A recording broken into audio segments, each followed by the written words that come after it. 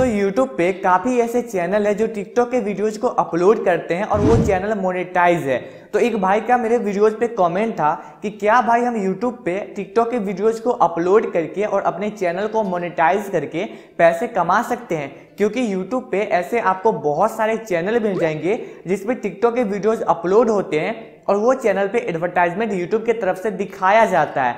और दोस्तों जो टिकटॉक के वीडियोज होते हैं वो बहुत जल्दी वायरल हो जाते हैं और उस पर मिलियंस के जो है सो व्यूज आते हैं और वो चैनल जो है बहुत जल्दी ग्रो कर जाता है। तो ऐसे ही एक भाई का जो है सो बहुत सारे क्वेश्चन थे टिकटॉक के वीडियोस को यूट्यूब पे अपलोड करके पैसे कमाने के तरीके के लिए और इसके लिए भी कि क्या हम टिकटॉक के वीडियोस को यूट्यूब चैनल पे अपलोड करके चैनल को ग्रो करके और उसके बाद अपना कंटेंट डालकर चैनल को मोनेटाइज कर सकते हैं या नहीं।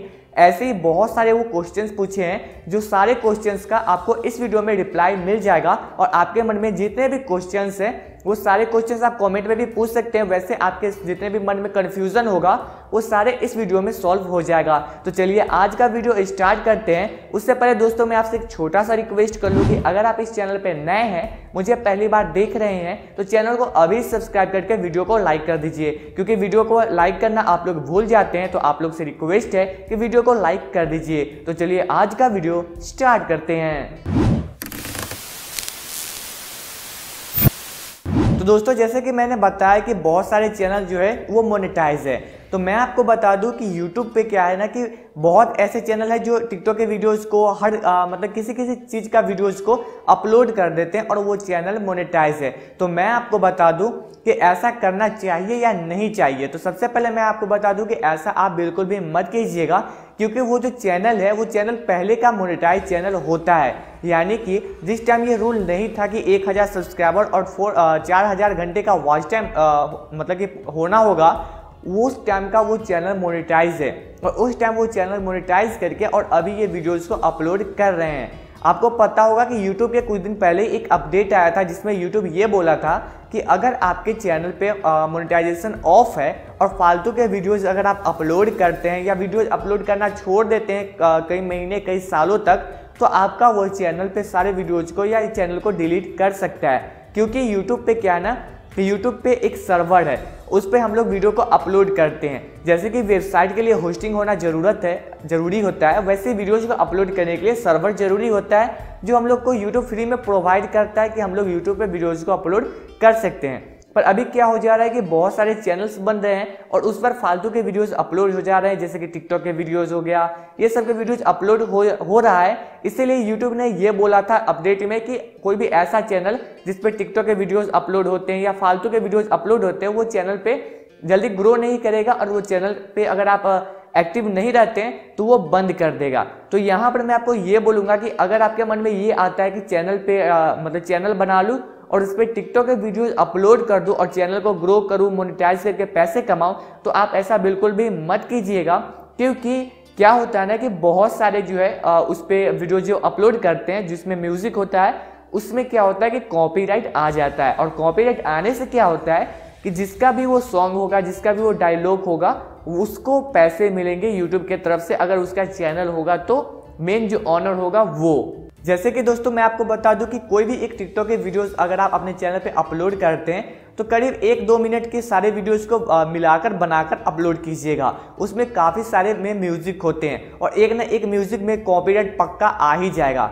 आपको ऐसा लगता है कि यूट्यूब पे बहुत सारे जो वीडियोज अपलोड है एडवर्टाइजमेंट आते हैं वो पैसे कमाते हैं, तो मैं आपको बता दूं कि वो पैसे बिल्कुल भी नहीं कमाते हैं। क्योंकि मेरे कॉन्टेक्ट में भी बहुत ऐसे लोग हैं जिनका चैनल मोनेटाइज है और वो टिकटॉक के वीडियोस अपलोड करते हैं। तो मैंने उनसे पूछा भी कि भाई क्या पैसे कमाते हो, तो वो बोला कि नहीं भाई पैसे नहीं अर्निंग होता है, क्योंकि अगर वो 100 वीडियो अपलोड करते हैं टिकटॉक का तो उसमें से 70 वीडियो से 80 वीडियोस में कॉपीराइट क्लेम आ जाता है। और कॉपीराइट क्लेम और कॉपीराइट जो स्ट्राइक, ये दोनों दो चीज होते हैं। कॉपीराइट क्लेम में क्या होगा, क्लेम दे देगा कोई कंपनी वाला कि ये सॉन्ग मेरा है और इस वीडियो पे जितने भी एडवर्टाइजमेंट आएंगे वो सारे पैसे मैं कमाऊंगा। और कॉपीराइट स्ट्राइक में क्या होता है कि अगर 3 स्ट्राइक आएगा तो आपका चैनल बंद हो जाएगा, डिलीट हो जाएगा। तो मैं आपको ये बोलूंगा कि टिकटॉक के वीडियोस को अपने चैनल पे मत अपलोड कीजिएगा।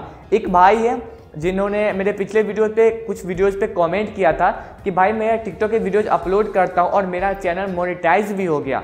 उसके नीचे बहुत सारे भाई लोग जो है सो कमेंट किए थे कि भाई ऐसा हुआ है क्या, मैं भी करूँगा। तो मैं आपको बता दूँ, और वो भाई ये भी बोले हैं कि कॉपीराइट आता है लेकिन मैं रिमूव कर देता हूँ। अब कैसे रिमूव करते हैं वो तो मतलब कि वही जानेंगे। तो मैं आपको ये बता दूं कि वो मतलब कि गलत बता रहे हैं। होगा तो मैं स्क्रीन पे वो स्क्रीनशॉट दिखा दूंगा कमेंट्स का, जिन्होंने उन भाई बोले हैं कि मेरा चैनल मोनेटाइज हो गया, टिकटॉक पे वीडियोस अपलोड करता हूं तो, और उनमें जितने भी भाई हैं वो सब भी बोले थे कि मैं भी करूंगा।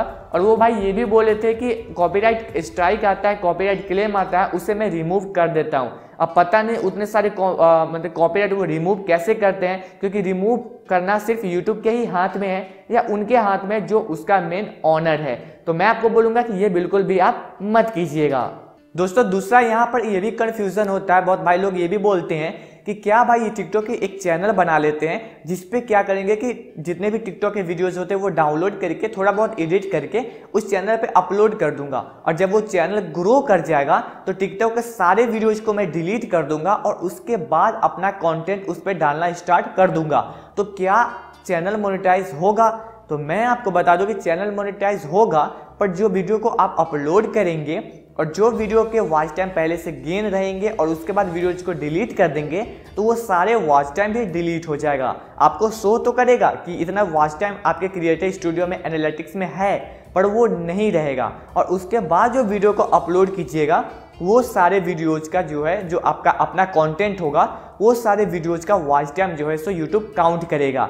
यहाँ पर मैं आपको एक बात और बता दूं कि आपको ऐसा लगता होगा कि आपके चैनल पे जो एक नया बनाएंगे टिकटॉक के चैनल, उसको ग्रो करेंगे, तो ग्रो करने में जो सब्सक्राइबर गेन होगा वो सब्सक्राइबर चैनल पे तो रहेंगे, उससे व्यूज़ भी आएगा, पर यूट्यूब जो है वो मतलब कि रिव्यू करते समय आपका ओरिजिनल वीडियोज पे जो व्यूज़ आएंगे उस पे जितने सब्सक्राइबर्स आएंगे वो काउंट करेगा, तभी आपके चैनल पे रिव्यू वो देगा।